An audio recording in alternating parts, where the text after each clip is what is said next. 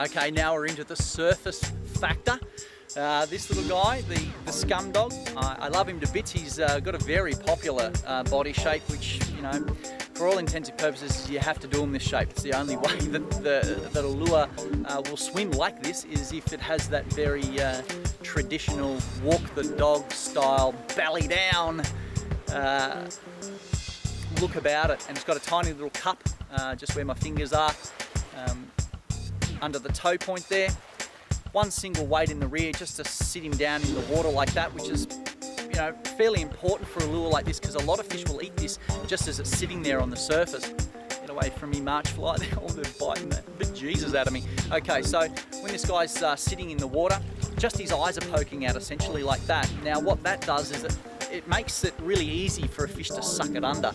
What you'll find is a lot of fish that aren't really good at eating stuff from the surface, like a bream, I mean, they're not the greatest surface eaters. They don't have the right shaped mouth, they don't have the right lips for it. You know, they don't have a big sort of sucker open mouth factor thing going on, so they're not the greatest at it. So that makes this guy really easy for a bream to slurp under, because there's not much buoyancy. So for what amount of suction they do create, they can actually suck this lure down really, really easily. Okay, so sub dog, look, at the end of the day, there's only a couple of retrieves we can do with this guy, but one of them, the walk the dog, it's a classic. I'm going to show you how it works.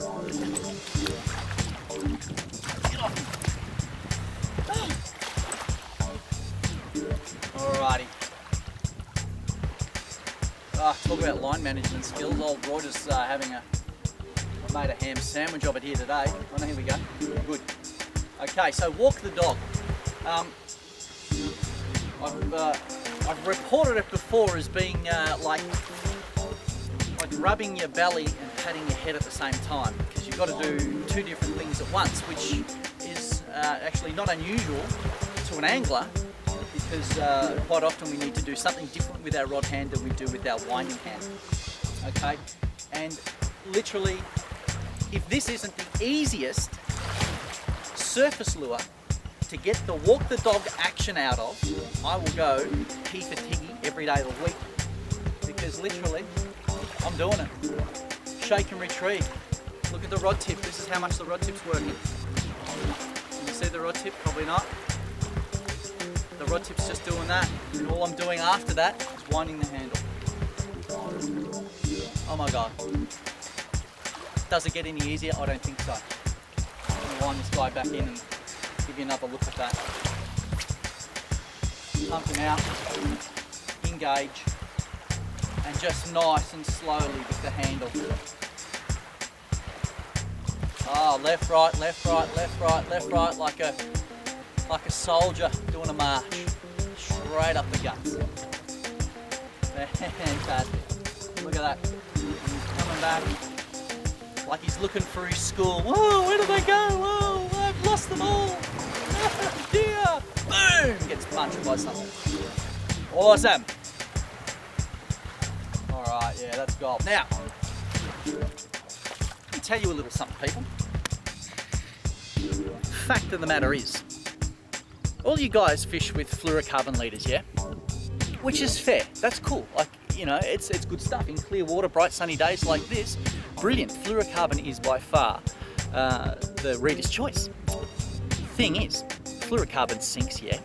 Now, if you're using any sort of polyethylene fibre line, a fire line, or any one of the millions of braids, that floats, that's good, that's cool. We can deal with that. That floats every day of the week. We love that.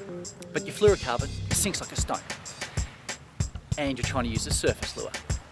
So you've got 2 meters of something that sinks on the front of something that's meant to float. Now, so many people have hassled me, yelled at me, emailed me, tweeted me, Facebook, everything me, and I'm sick of it. And I say exactly the same thing to you all. Don't use fluorocarbon with surface lures, because it drags their nose down. You've got to use nylon, and that nylon needs to be treated with something that resembles this.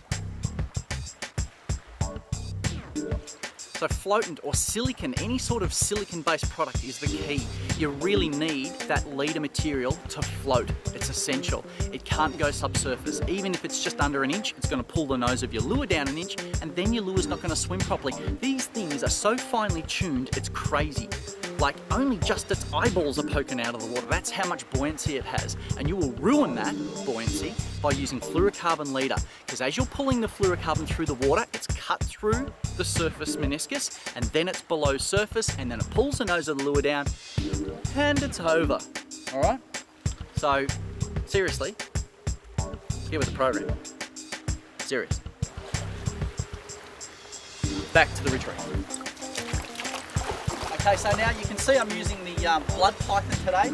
I really like this rod because it's so easy to get that tip shaking. Like the blood python's the more parabolic of the range. You could also use the death adder. Death adder, again, another favourite of mine. For the majority of fish that I catch on this lure, they're fairly small. I like the action of the blood python. You know, it feels like I'm catching a monster.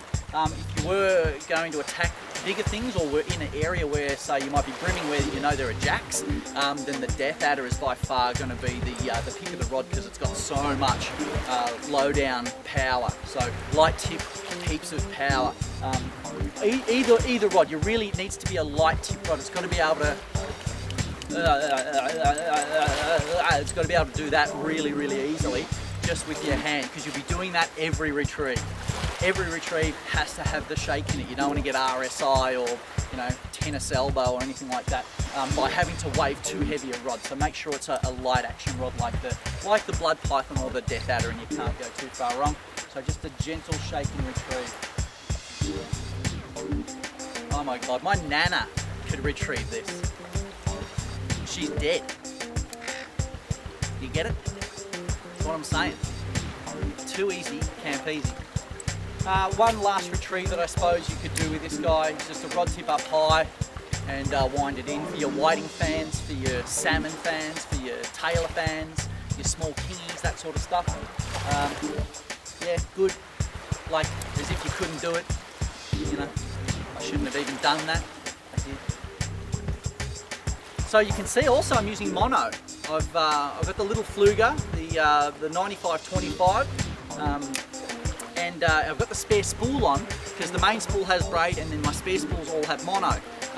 But this is nylon, this is strength Magna Thin. I think it's probably the best nylon fishing line you can use. It is so incredibly durable and tough. It ties a cracking good knot, and it is abrasive resistant as you can get.